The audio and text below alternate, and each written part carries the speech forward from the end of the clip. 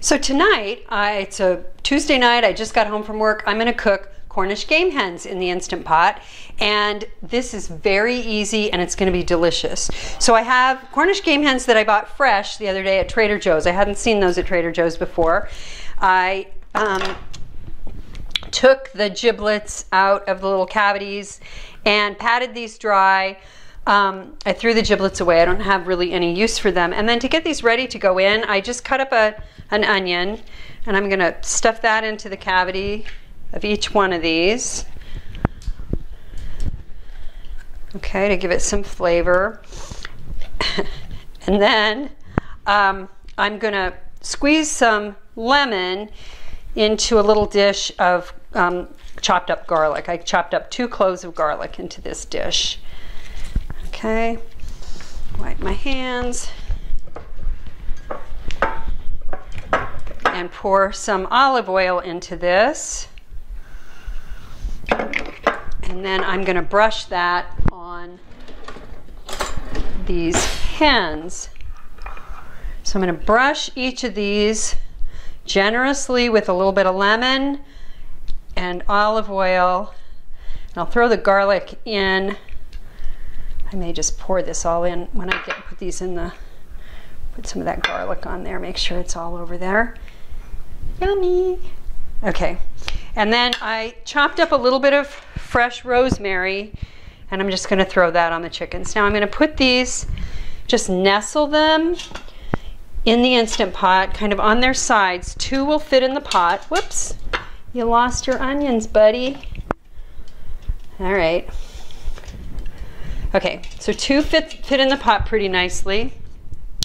Squeeze a little more lemon on those. Okay, and I have a little bit more rosemary, and I'm going to throw that into those cavities as well. Just these will smell so good, and they'll be very flavorful. Okay, so you saw how easy that was. I have about a half a cup of water that I'm putting into the Instant Pot, and I'm going to also add, there we go, throwing some wine in there. Okay, so then I'm going to put my Instant Pot on. Making sure my ring is in place. I always check for that. Make sure it's secure.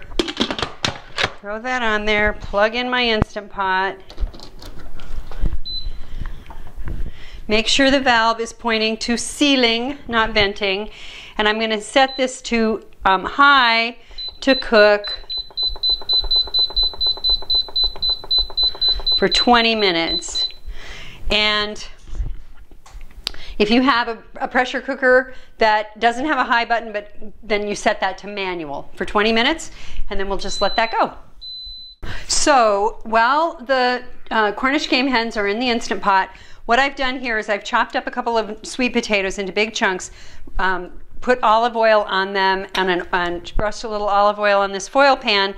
And then I put a little bit of Creole seasoning on there. A friend of mine did that the other night when we were over at her house. It was delicious. So we're going to have this.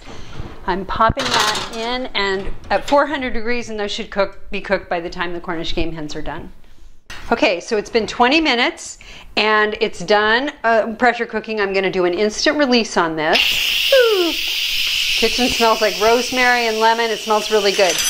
I wanted to say that I wasn't really using my best kitchen sanitary practices, and so it's important for me I took a little bit of hand sanitizer and wiped my wine bottle, made sure my hands are clean, put my dirty towels. I think when you're cooking with poultry, you do have to be extra careful about not contaminating your kitchen. So I should have done a better job with that.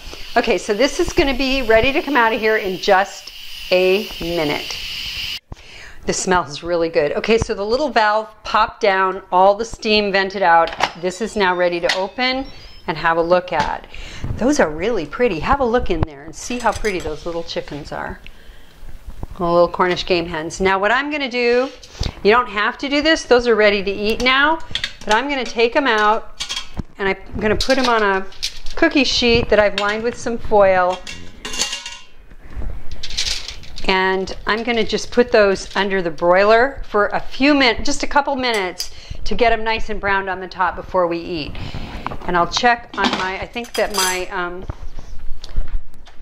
my potatoes are ready to go, so I will be putting those in the broiler in just a minute. Thought it would be a good idea to check before I put these under the broiler to make sure that they are plenty cooked. And they are, you want them at 165, and these are well over that. They're pushing 180, so we're good. Now I'm going to take these hens and put them under my preheated broiler just for a few minutes. I don't want them too close, but I just want to get them browned up a little bit. Okay, so these have been under the broiler for maybe 5 minutes. And they look just really nice and kind of bubbly. I'm going to leave them under there for about a minute more. Okay, I'm going to pull these out of the oven and turn that off. They smell really good. They were only in the oven for a few minutes. They're very pretty. Look at how pretty those are. I'm going to put these on my tray. I did one up and one down with my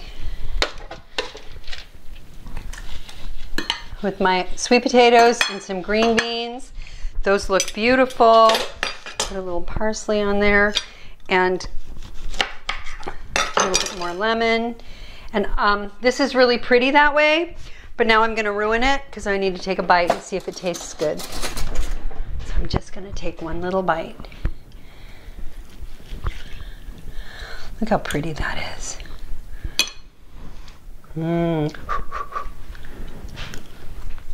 Oh, it's delicious. It's really moist. That's great. I can't wait to eat. It's very good. And it took almost no time. It took about a half an hour to cook these Cornish game hens for supper. So, enjoy your Instant Pot. I hope you enjoyed this video. If you did, subscribe to my channel. Hit like if you liked it. Most of all, enjoy cooking with your Instant Pot. Thanks.